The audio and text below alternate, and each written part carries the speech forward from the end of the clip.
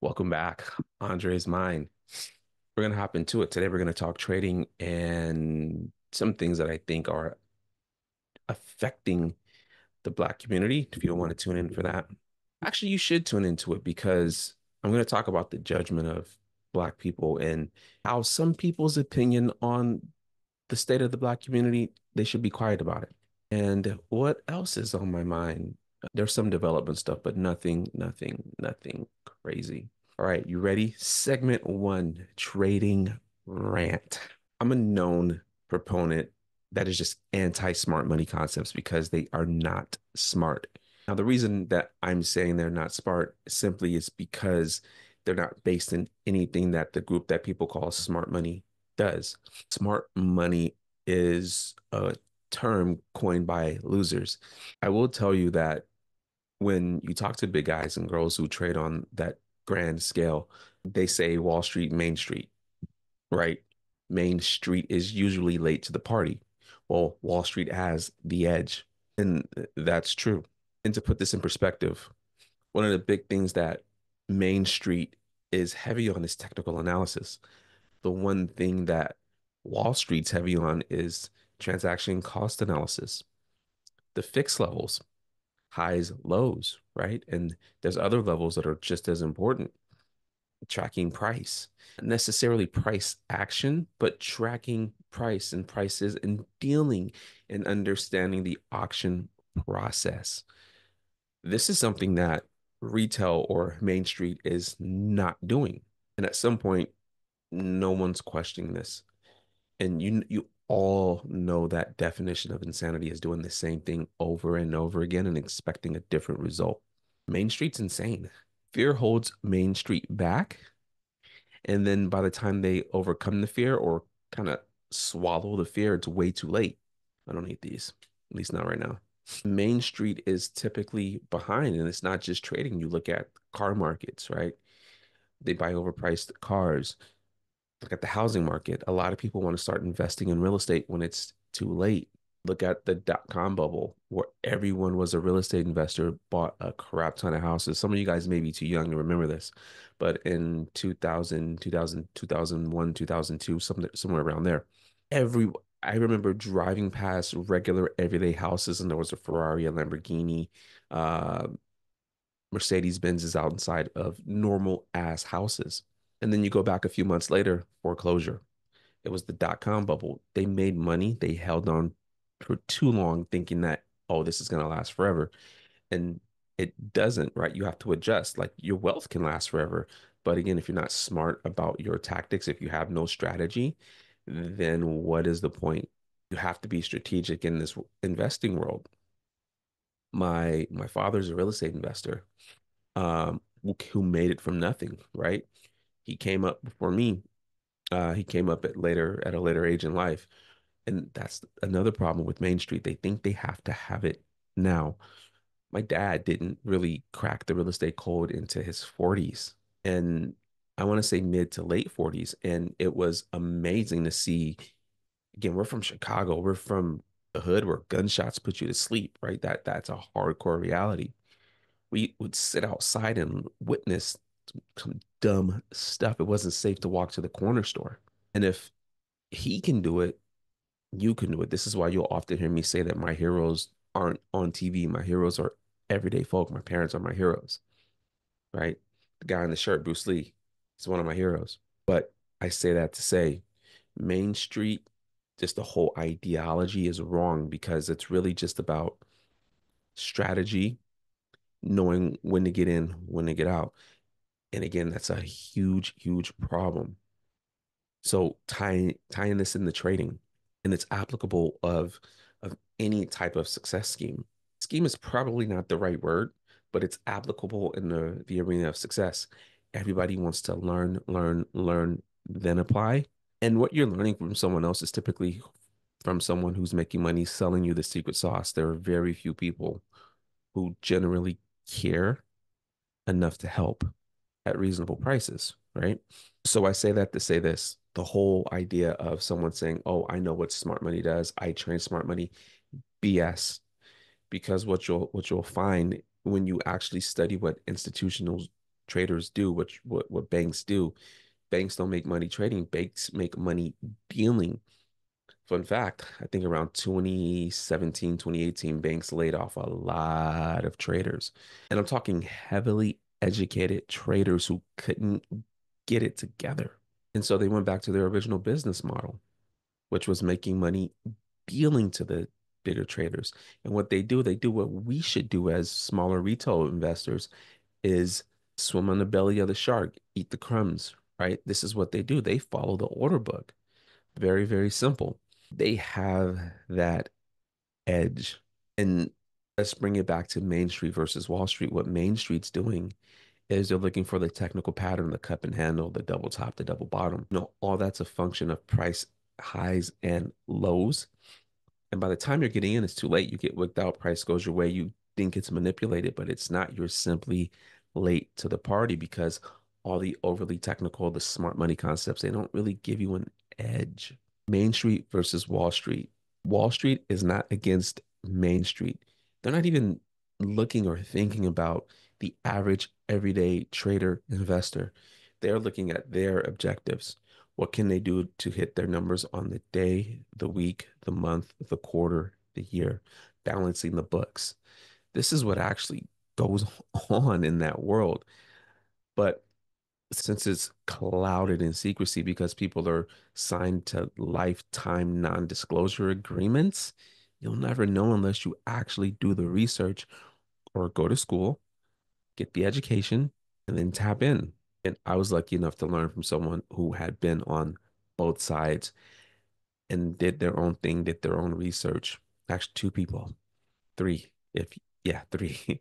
And taught me things. They didn't teach me price. They taught me bid offer exhaustion. That's Chris, Steve, and the other person who I cannot mention.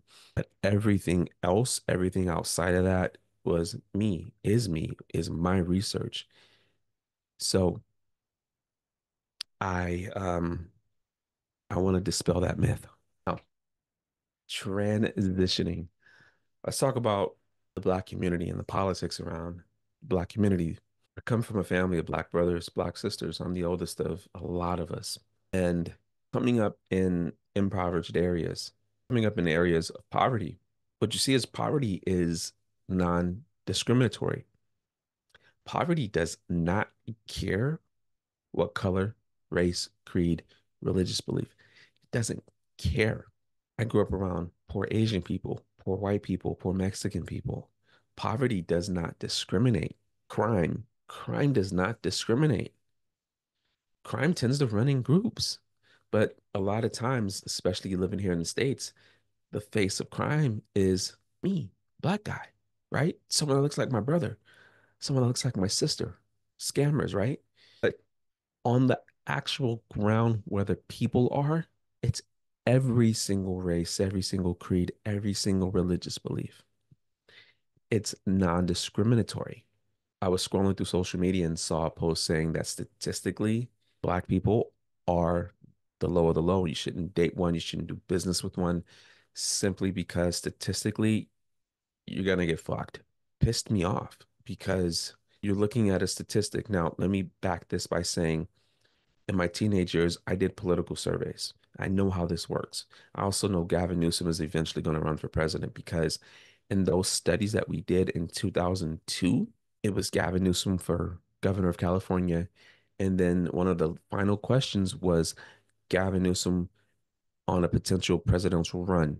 So what we did was we surveyed one section of the city, one section of the city, and mostly the Democrats who were registered to vote in that section of the city.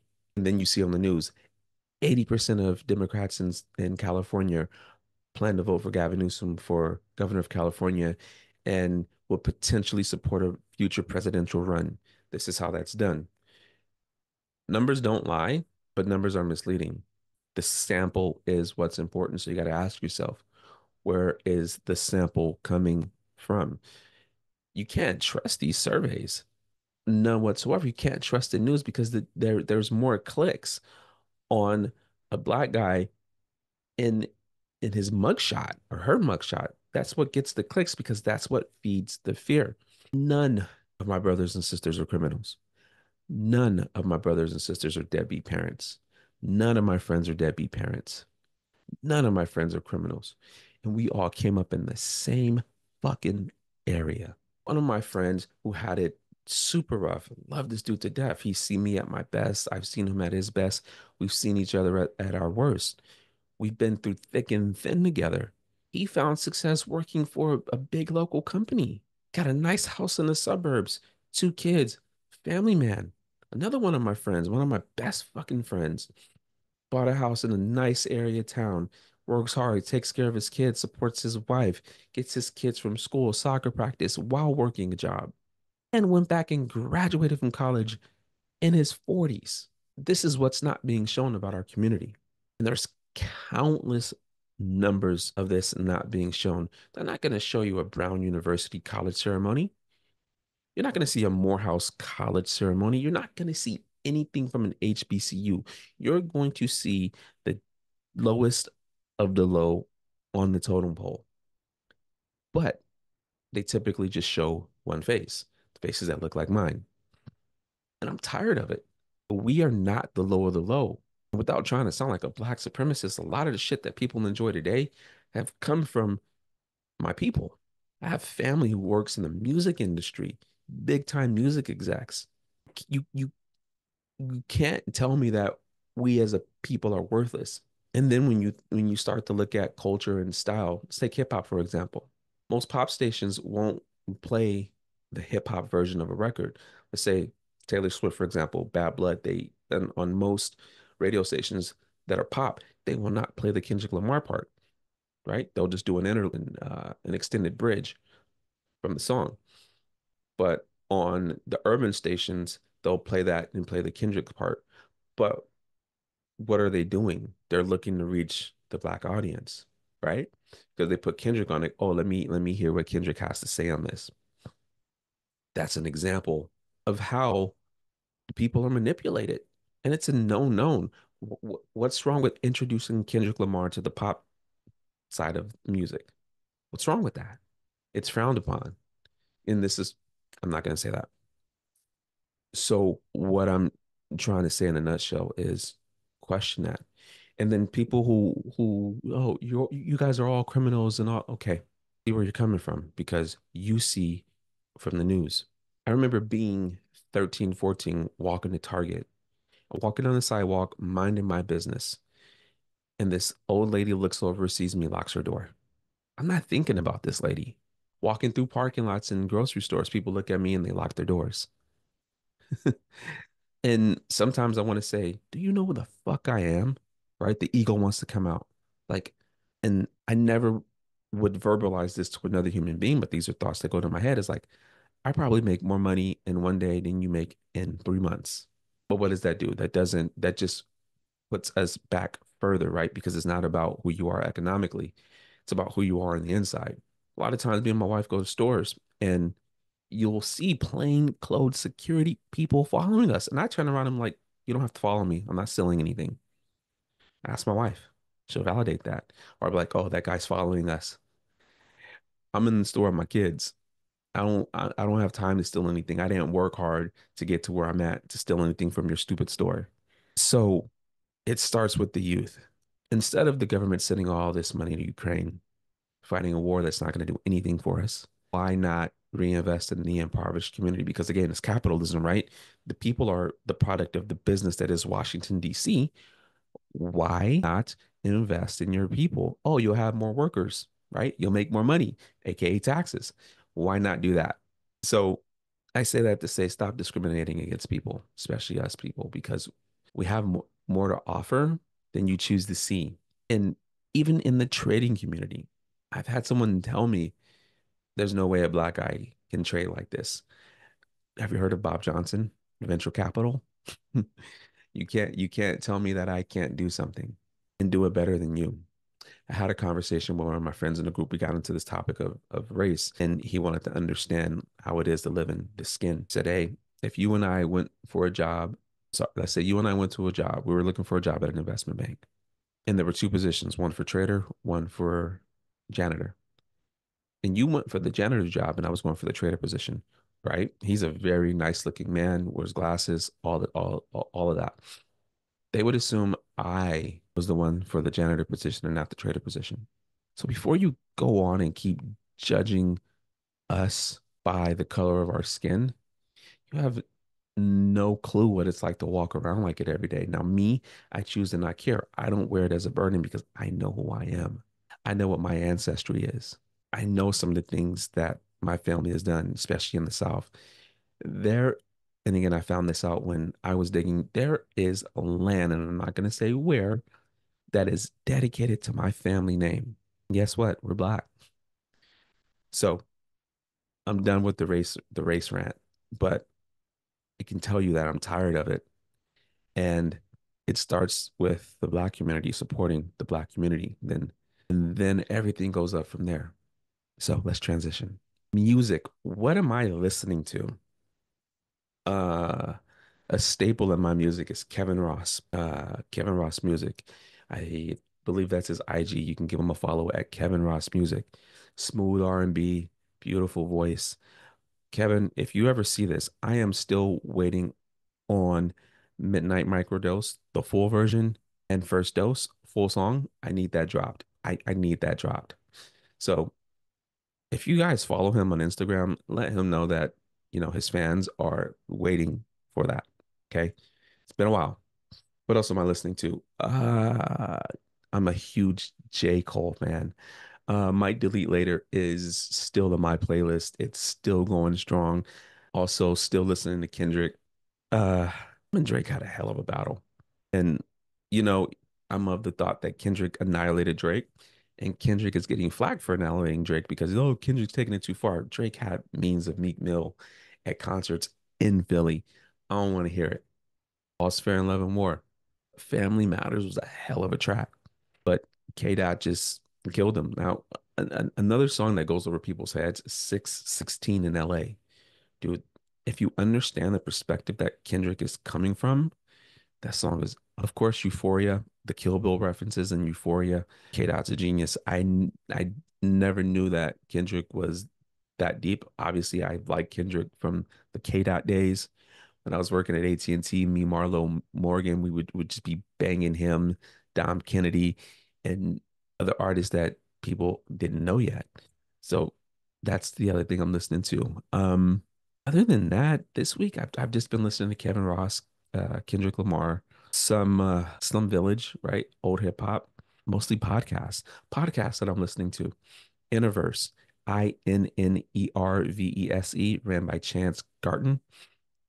If you're into spiritual development, that podcast is right up your alley. Chance is amazing.